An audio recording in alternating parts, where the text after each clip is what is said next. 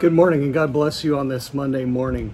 Continuing our series, Can You Relate? We move out of the book of Genesis and we go into Exodus now.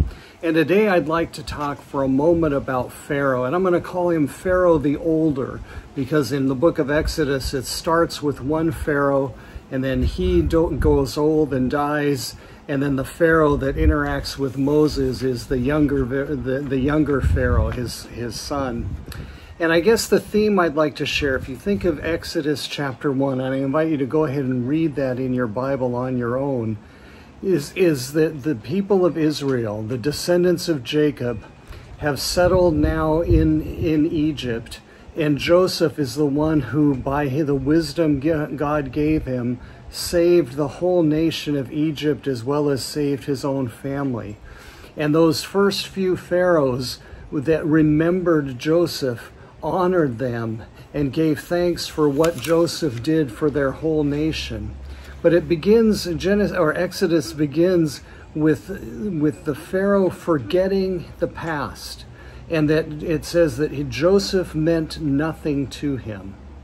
And so somewhere along the way, from Joseph being the hero who saved a nation by his wisdom, he's forgotten and neglected. And all of a sudden, these people who were such a blessing to the Egyptian people now become not only an opportunity for them to exploit as slave labor, but also a threat within.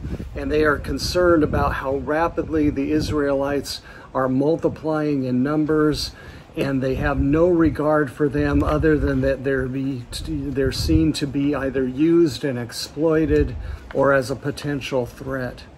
And I think about that theme. What happens when you forget your own history? Certainly as nations, I'd like to suggest three things. When we forget our history as a nation, we forget our sins.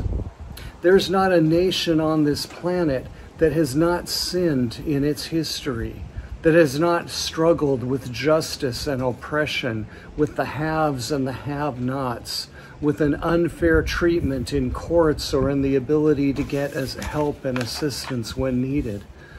Our nation is no different than others in that regard.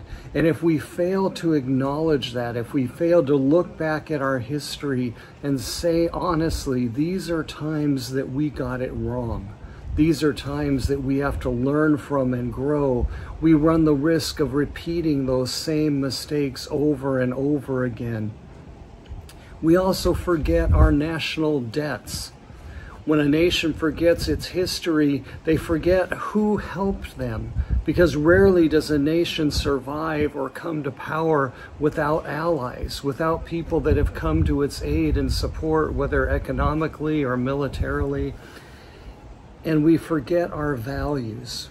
If we forget our history, over time our values will adjust and adapt to new understandings and new circumstances. And it's very easy to forget who we are, what we stand for as a nation. The same pattern can happen for us as individuals as well when we forget our own history. And here's a balance. I'm not suggesting that as individuals that we live in the past, and maybe as a nation that we don't live solely in the past, always reflecting on our own history, but that we embrace our history as a nation or as an individual as a means of guiding us into the future. I think about what it means as if we forget our personal history. 2 Peter, we hear in chapter 1, verse 9, "But whoever does not have these qualities is nearsighted and blind, forgetting that they have been cleansed from their past sins." And there's a certain sense that we forget our sins if we forget about our past. We also forget our indebtedness. And of course, as Christians, our ultimate indebtedness is not to any human being on this planet right now. Our ultimate indebtedness is to Christ, who is at the right hand of God. Christ who died for us and loved us and poured out his life for our sake. I think of 1 Corinthians chapter 6. At the very end of that chapter, it says, "You are not your own. You were bought at a price." And then when it comes to our values, if we fail to remember our history, sometimes we forget our values. And values grow out of two things. Either wise, good people have implanted those values in us and modeled them for us and taught them to us as we were growing up, or we learn by hard experience from the mistakes of others and from our own mistakes that there are things that are truly wrong and hurtful and destructive, and there are things that are also good and life-giving for ourselves and for people around us. And that danger that we always need to remember our past so that we can always remember the values that we carry into the future.